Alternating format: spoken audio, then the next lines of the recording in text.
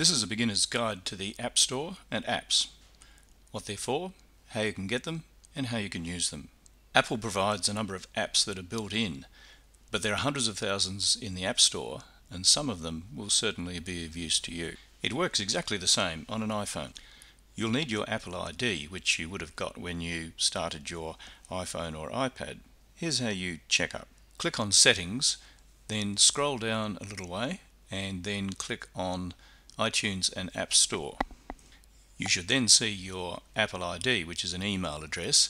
Click on that, and then you can start managing your account. Click View Apple ID and you'll be asked for your password. Now if you've forgotten that, you can go down here and click I forgot, and you'll have your password reset, and then you can click on the Apple ID and then select Payments to see how it's set up. This is an iPhone view. Most people use a credit card, but you can also use a prepaid card. You can get an iTunes card from a store and enter the number on the back of that in this space and debit your card.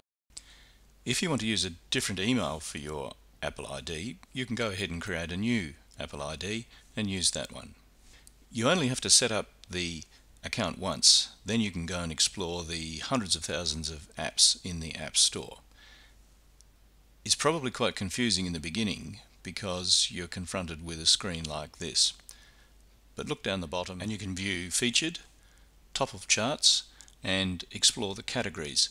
But probably the most useful way to sort through all these apps is to go to the search box up the top and then put in keywords. If you choose chess, you'll get dozens of responses with the most popular ones up front. Get here means that this one is free. This one is ready to be downloaded. That means that on this iPad it must have already been downloaded previously, so it can be downloaded again for free because you've already purchased it or acquired it.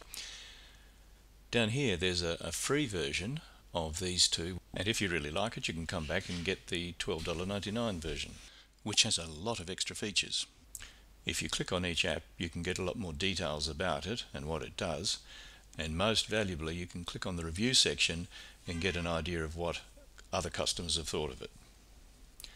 When you choose to get an app, you'll be asked to put in your Apple ID and then you can download it. And of course this Apple ID gives you access to a huge range of other Apple products: music, movies, TV and audiobooks.